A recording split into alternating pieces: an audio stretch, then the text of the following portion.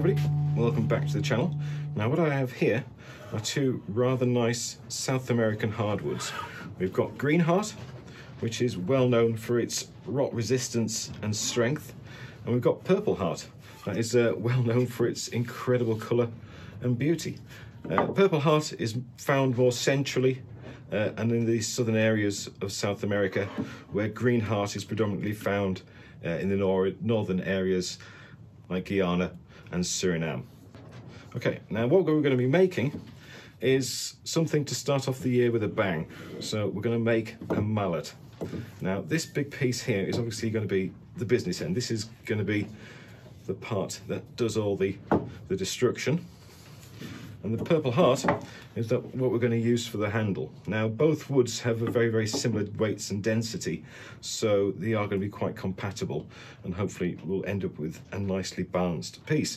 Now we're not going to be drilling all the way through. Instead we're going to use a blind fox wedged mortise and tenon joint, which should hopefully keep the handle in there nice and sound forever. Now if this piece of Purpleheart I've got here isn't long enough, and I won't know that until I've created the full shape on the mallet, I do have another nice long piece of beautiful Purpleheart as well, but I prefer to cut up that scrap first rather than start doing something with this one. Right, I think first things first, I will get out my miter saw and just try and take off a couple of these corners to make it easier to turn. This is quite a notoriously hard wood to turn, so to give myself a bit of a break, I'm going to see if I can cut off these corners first. Okay, not the most amazing cuts in the world, but it's slightly rounder, so that should hopefully make our life a little bit easier. Now the steps involved with this is, first of all, we need to get it on the lathe, and I'm going to do that between centres, and then I'm going to turn a tenon on one end so we can flip it round, hold it with the jaws of a chuck, and then start drilling and shaping. Now the first question is, which end do we want to be the top? This end, I've got a bit of a knot there, so I think that's best being the bottom. So in other words, that is going to be the top. Now it's the top we want to put the tenon on, so this side is going to have our drive spur in. We'll get it on the lathe, bring up the tailstock and start turning it round.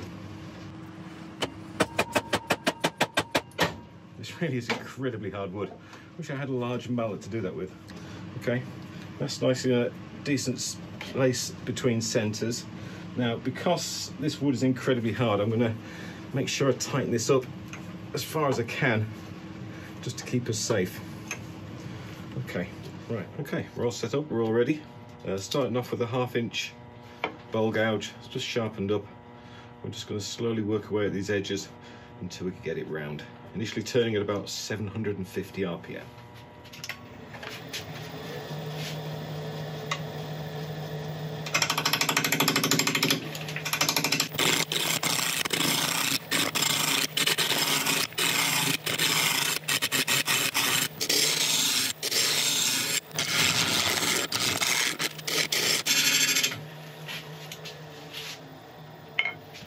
Okay, it's going nicely, we're nearly there. I'm just going to quickly go and sharpen up again for the last few cuts, and then we'll start squaring off this side so we can make a tenon.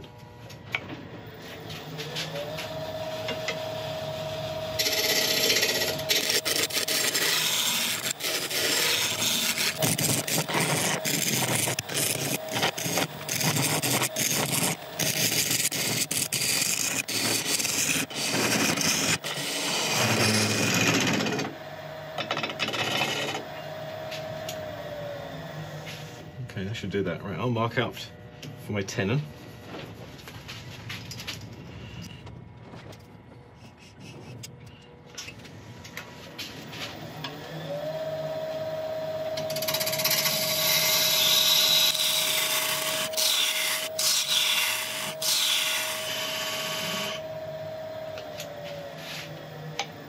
At least that was fairly easy. Right, I'll turn this round and start working on the base. Okay, we've got this turned round. Now, initial thoughts, it's quite big, it's quite long for a mallet. So we may want to be coming up about this far, but I'll make that judgment a little bit later on. Now I'm going to start shaping it. Now mallets are generally wider at the top than they are a bit further down. It's at a slight angle, it's not flat all the way across. So we're going to start creating that shape. And the easiest way to do it is, rather than having the tool rest parallel to the piece, I'm just going to turn it in at the same kind of angle I want the mallet to be. And the idea is, go down a bit. The idea is I'm just going to start running the tool across, keeping in the same position, and that will slowly recreate that shape or that angle on the piece. That's the theory anyway.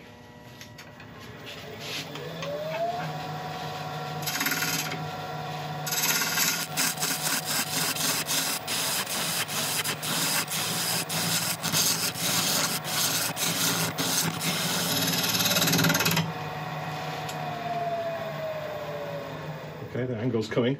I do need to sharpen up again.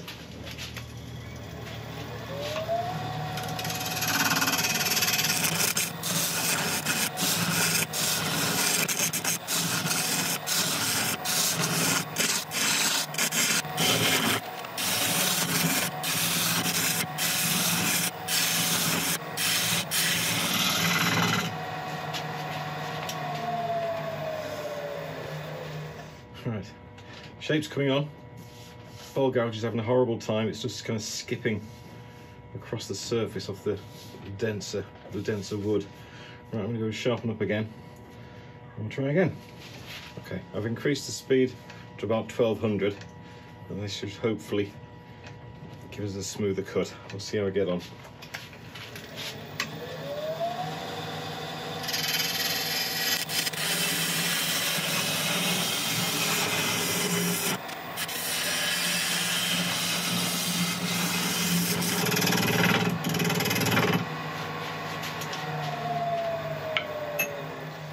As you can see, that was a much better cut. It's such a fine finish. We've still got to go over a couple more passes to get it all smooth, but that's nice. Guess what I'm going to do? Yep, I'm going to sharpen up again. That's nice. Some beautiful grain in this. I think we're going to get it all smooth. That's going to look quite remarkable.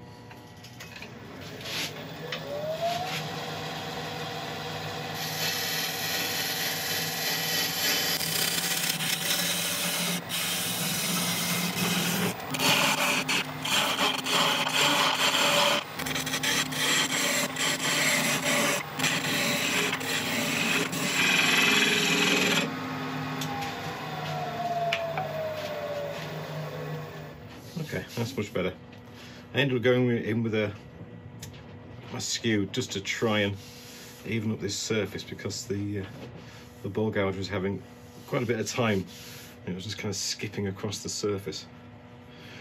Right, now time to decide on whether or not this needs to be a little bit shorter. I think just taking about ½ an inch, maybe 3/4 of an inch off the bottom, will just make it balance a little bit better in terms of the shape. So if I just take it down about that much, I think. I'll do that bit by bit with a skew.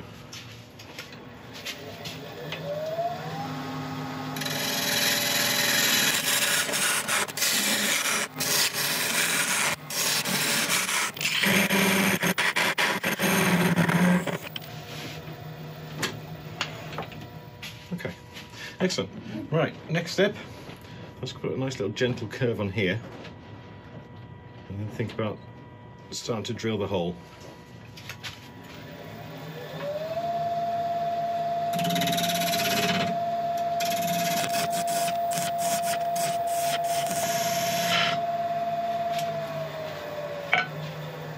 Okay, beautiful. Right, I shall set up for drilling holes, and I should bring you back in a second. Okay, we're all set up to drill this hole. Now, as I mentioned at the start, we're not going to drill all the way through this because we're using a blind fox wedged mortise and tenon joint. So I think we probably only need to go about 9 centimeters deep. So I'm just going to put a mark on my force a bit, the correct depth. So when we get to that bit, we can stop.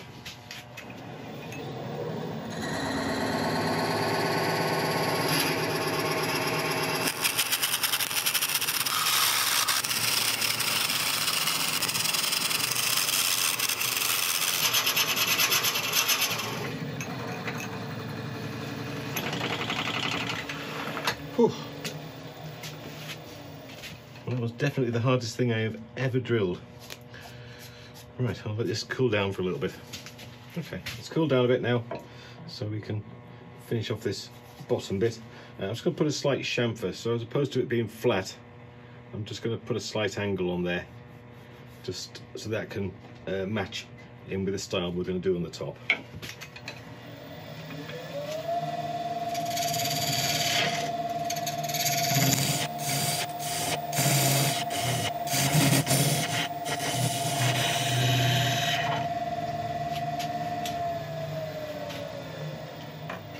Okay, and that should do it. Right, I'll quickly sand this. I'm not going to make you sit around and watch it. I'll bring you back when we turn this piece around again. Okay, the bottom sanded up beautifully. I've done a little bit on the sides as well, but not properly yet. Now we're going to start taking away this tenon and start curving the top. Now I'm going to be mixing up between push cuts and pull cuts. The push cuts are going to leave a nice polished surface, and the pull cuts are going to leave a slightly rougher surface, but the pull cuts are going to clear more material more quickly, so it'll be a mix of them both.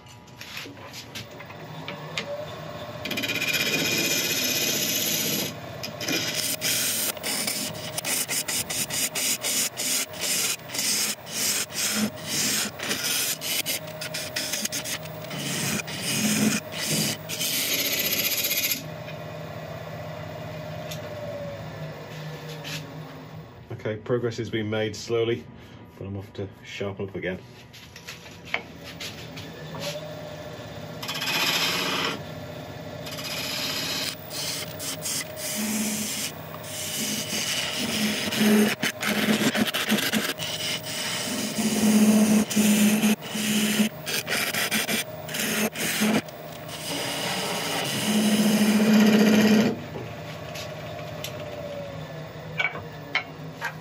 I don't think I've ever encountered anything quite as hard as this.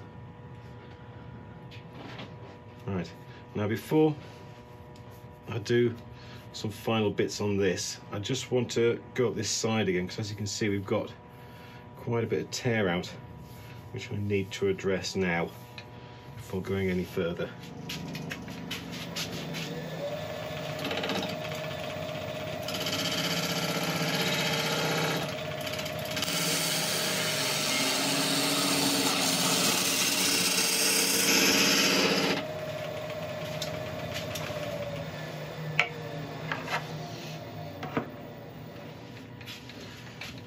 Hopefully that was enough to get rid of the tear out, which I think it is. Not a great surface, but I'm sure I can get it with sanding. It's just so blinking hard. Right, okay. I think I'll just whittle this way down and take that off. Actually, I could do a couple of pull cuts. That's going to help smooth that up area a little bit. And maybe something else. Actually, let's try a scraper on there.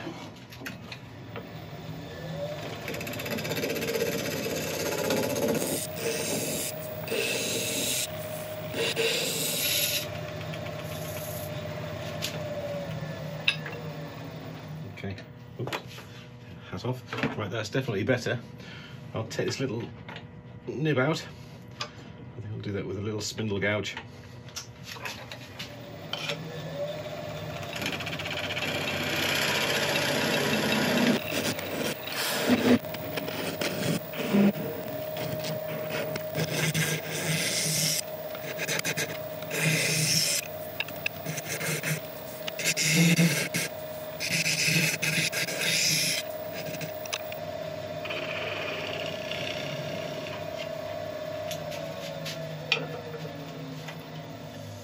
pretty good. Right, I'm going to set up for sanding. As usual, I'll let you watch a bit of it, then I shall bring you back when it's done.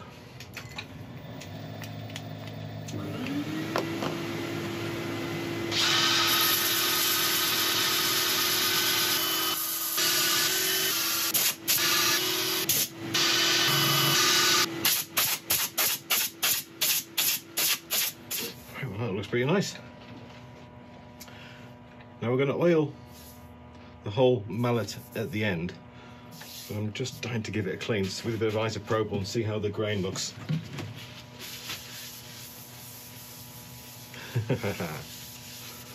Oh wow. That's absolutely beautiful. It's going to be the nicest mallet in the world. I'll take this off and we'll start making the handle. Okay, so there's our mallet all ready for a handle. I quickly weighed this, by the way, and it's 1.7 kilo, which is about 3.7 pounds. So it's certainly got some heft to it. Now, this is the Purpleheart I was wanting to use. I wasn't quite sure if this was going to be long enough. So I just took one of the jam chucks I had, and I've just turned this end down to the right size, just to kind of give me an idea of what it's going to be like and what kind of length I need. And I think I need just a little bit less than what we've got here. So that fits quite happily on there. So I am going to be able to make use of this scrap, which is good. Now, in terms of the scrap, we've got cracks on this end, so I'm going to utilize this nice bit of wood from the outside. No idea what's behind there, so we'll just have to hope that it's okay. Right, so we've got a bit of hardwood, so we'll allow for that. And now that area is about 67 mil. Goes down to 65 quickly, so we'll say 65 millimeters. Now half of 65 is 32.5. So I'm going to cut off this scrap at the end.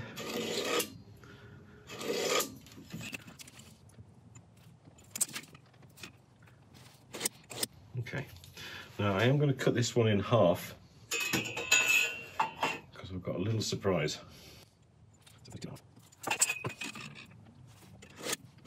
Right, I'm going to chop this. I shall see you back in a second when we're starting to glow up. Okay, there's our Purpleheart all nicely cut up. Now I did consider that the Purpleheart itself would be too much of a contrast to the mallet end. So I have a slither of Greenheart, which I'm going to sandwich between the two. I think that'll look quite nice. Right, so we'll start off in the usual way. This is Titebond 3 glue.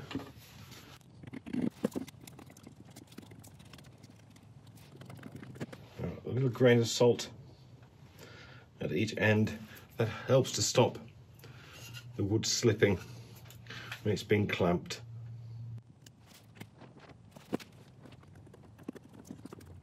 Now, it's too cold in my workshop for this to cure normally, so I'm going to be taking this inside the house to dry for the next 24 hours.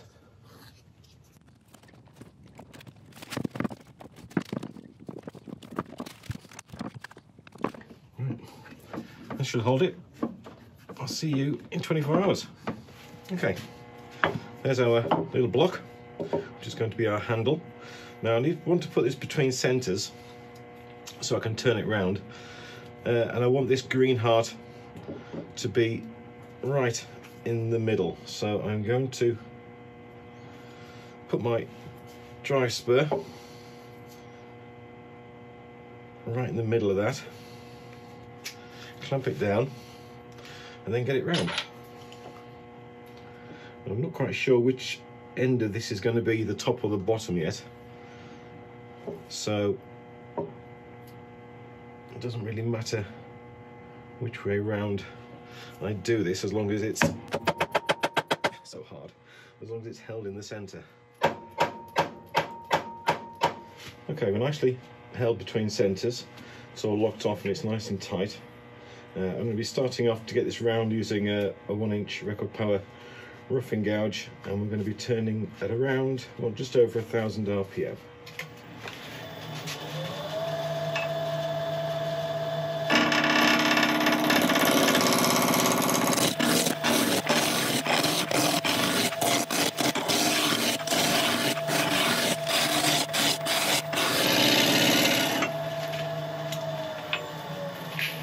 Okay, we'll just stop quickly just to check on the wood and to move the tool rest a little bit closer.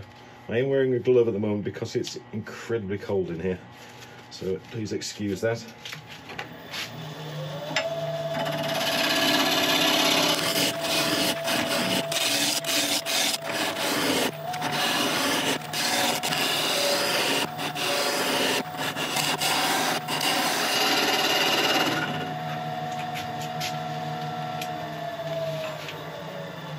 Okay, that's nice and round. Now, I'm not particularly happy with my glue up. I've got a few gaps in there, which I'm not quite sure why that is the case. It may be better slightly deeper, but I did save some sawdust from cutting it, so I can fill those gaps, so that's not really going to be a problem. Now, let's just take a quick look at this wood and try and figure out which is going to be the top and which is going to be the bottom. Now, the biggest unknown was this top, because that's underneath an awful lot of wax. So I'm just going to quickly peel down, do a peeling cut from this top edge, and just take a quick look at the wood underneath the wax.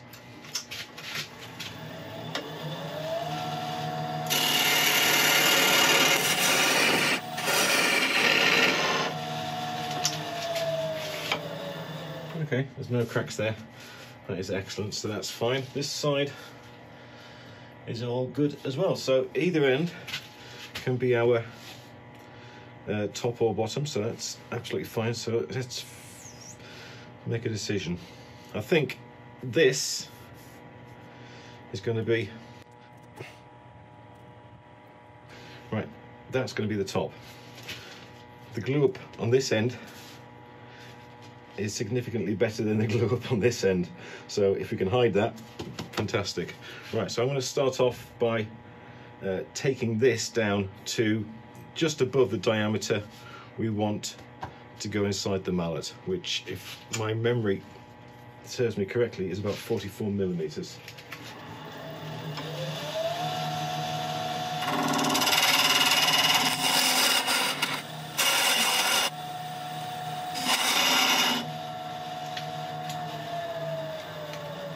It's a little big, but that'll do for now. I don't want to be going too far. I can always take wood off, but I can't put wood back on. So I'm going to carry on with that and just take that width down for, that's a good question, how far?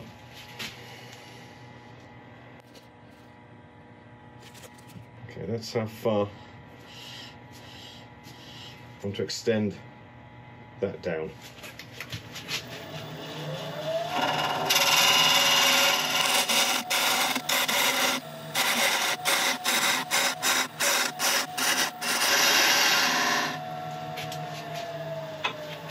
Okay, right, that's all checked out. Now we can start thinking about the handle design. Now that in itself is quite a decent size area to be able to grip with. I do need something going out down here, like a broader end, just to stop it slipping out your hand. Okay, if it narrowed down, then it would stand the chance of coming out the hand too easy. So we do need a larger, deeper area here. Right, okay. I'm going to get out my ball gouge and just start messing around with the design here until I get something I like.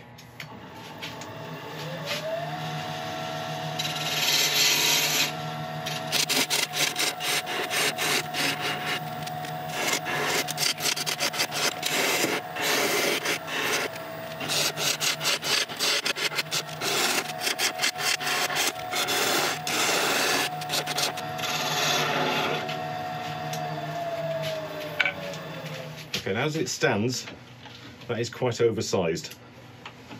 It's not going to be quite that meaty and hold in the hand, but I do need, just to get an idea of a gauge. Like I say, I can't put wood back on, but I can easily take it off. So I'm liking the shape, but that does need to be a lot narrower.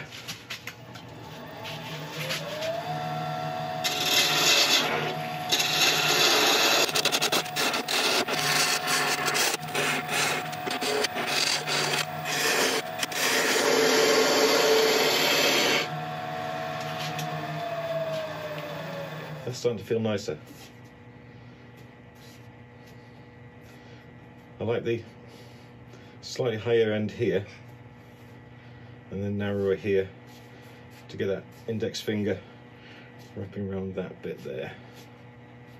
Okay, so nice to work from.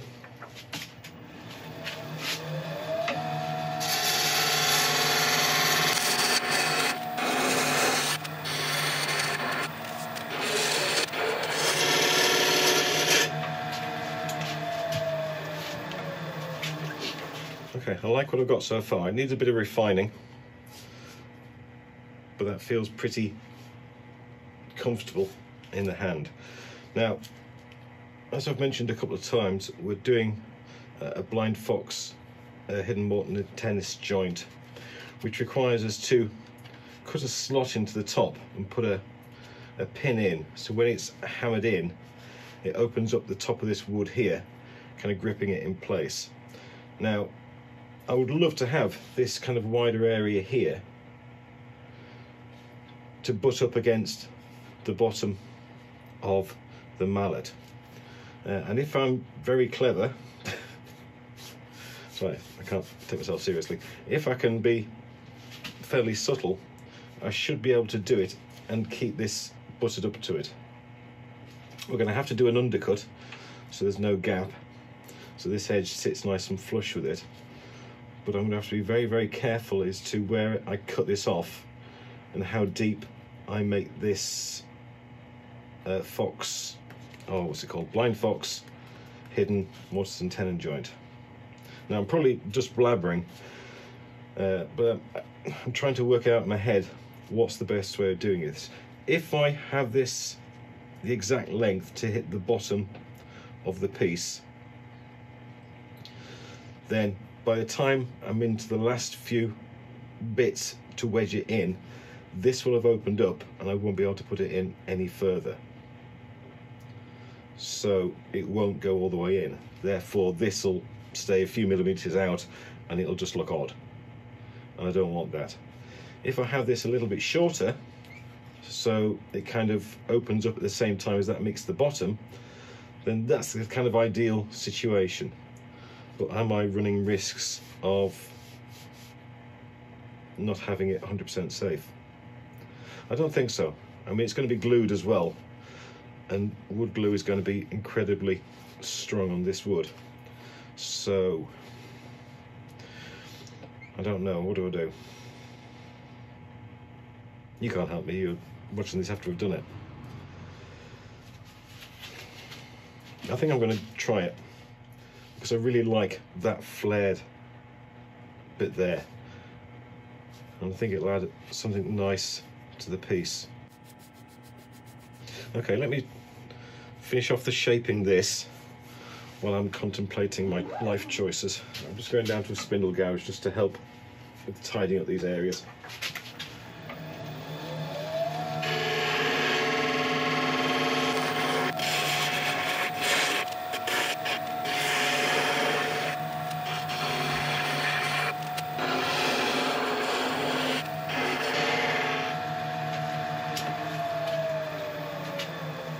That's a nice finish. That's a beautiful finish, actually. Oh, I've got a bit of a tear out there. I'll have to sort that in a second. Right, I am going to try and figure out this with this detail left included. I think it's worth it. Right, okay, so first thing is to get this to exactly the right size.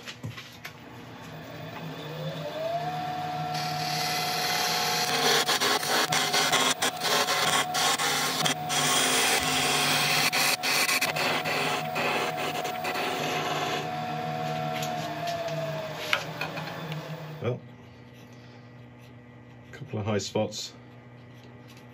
So I think that's pretty good. So I'll leave that as it is for the moment. Now, I do have a hook to put on the bottom.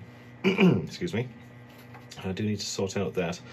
So in a second I'm going to be taking it off here and putting this end into a pair of jaws so I can tweak this end and put a hole in ready for the hook. So I'm going to do that all in one go.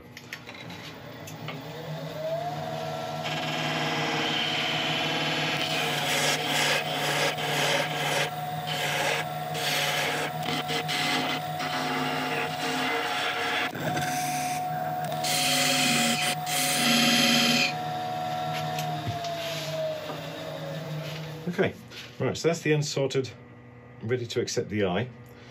I'll just put an undercut on there, so when they are married together, it's going to butt up nicely to the base of the mallet. And that's about it. Right, now to quickly sand over this. It won't take long. I'll maybe let you watch a bit of it, but you'll find out in a second whether I do or not. Okay, sanding went beautifully. Now I've put it back between centres because I need to turn away some of this length. I've done a quick test fit and it's fitting absolutely beautifully, but it is still too long in its current state. Now, this is a bit I'm starting to get nervous about because I've got to do a cut in here so we can put a wedge in so when we hammer it home, it opens up and grips inside. Now, if this is too long, in other words, if this edge here we've created doesn't go all the way in, then there's going to be a gap between the base of the mallet and this, which is going to look very nice. So I have to try and make this a little bit shorter to allow for the fact that this is going to open up and we'll still be able to get it home and get this up to the edge. So the depth is 83 mil to make it fit properly.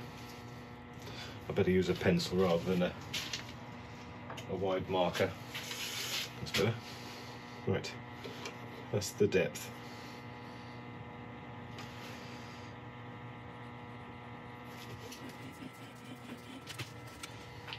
Now I'm thinking if I make this a little bit shorter,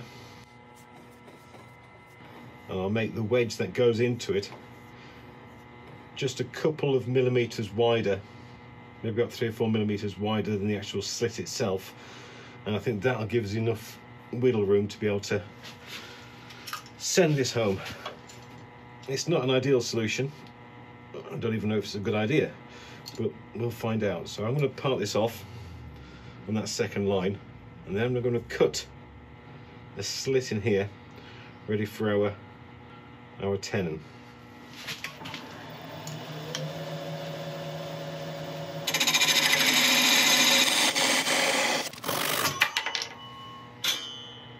Right, I'm going to put a slit in here, make up the pin, and I'll see you in a couple of seconds. Okay, we're all about ready to go. I've made a pin to go in there. I drilled a hole at the bottom of the gap just to stop the wood from splitting. I'm resting on a nice soft surface so I don't mark it when I'm hammering it home. I've got some wood glue, a spreader, and my mallet. So I'll just put some ample amount of glue in here. I'll put some glue into this joint as well. Hopefully once this goes in, it's never coming out.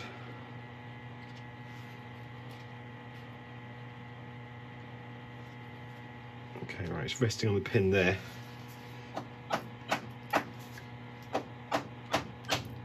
Whoop. Okay, well it's gone in. I have lost a little piece of wood there, which that'll glue back down. So I'll not lose that. Just check the rest of it's home. Okay, excellent. Right, I shall go and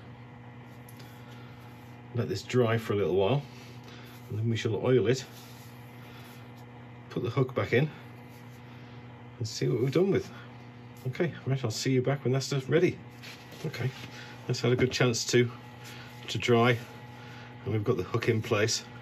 So I'm just going to give this a couple of coats of linseed oil, let it to dry, and then we can take a final look at it and talk about it. So this is a boiled linseed oil.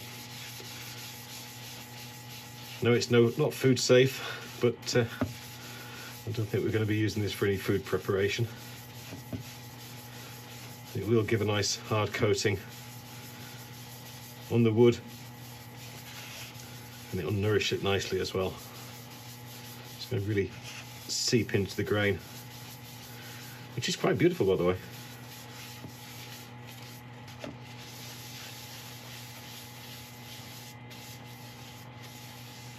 Now it is a drying oil, linseed oil, so it does require time to dry, and when it does dry it does go hard.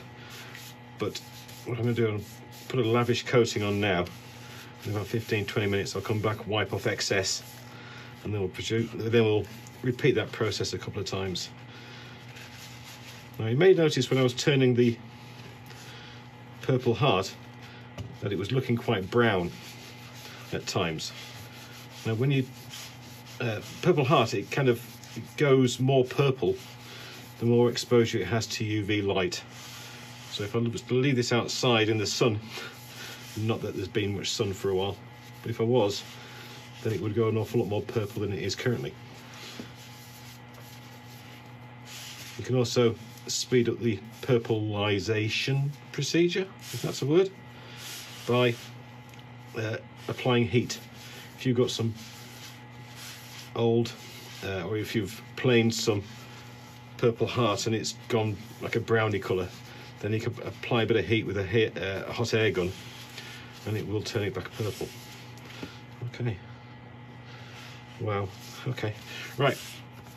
I'll let this dry. I'll come back in 20 minutes, wipe off the excess, and then I'll do that a couple more times, and then we'll take a look at the final object. But I'm happy. Well, there we go. Greenheart and Purpleheart carving mallet. Now, it's been quite a challenge, this one. It's not my usual fare, so I was a little bit out of my comfort zone, especially with the joints inside here. If you are fancying giving it a go, just go for the usual straight through design, because I think it may be more trouble than it's worth. Also, it's not a great idea putting the glue up inside the handle.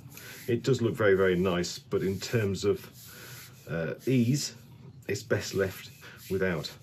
But I'm very, very happy with the way it's come out. It's got quite a heft to it. It's well over 2 kilo, so it's going to do some damage when it's used. A couple of friends of mine saying that you know, you don't want to use it, just keep it for show, but you know, these things are designed as tools, and I will be using it. Anyway, last week I must mention that I did this resin pot. If you haven't seen the video yet, then just look on my channel and you'll see it there. But I kind of got a bit of a mess up with the links to the resin website, and I've fixed that now. So if you look at the description below, you will see links to the relevant websites and the discount code to use. But apart from that, I hope you've enjoyed this one. And I'd like to thank you all for watching. If you've enjoyed this one, I'd really appreciate a like and subscribe and all that kind of thing. And if you leave a comment as well, then you're going to be entered into the next giveaway. I haven't quite got a date yet when that will be, but if you leave a comment, then you are going to be entered. But apart from that, thank you very much indeed. Happy New Year to everybody, and I shall see you next time. Thank you.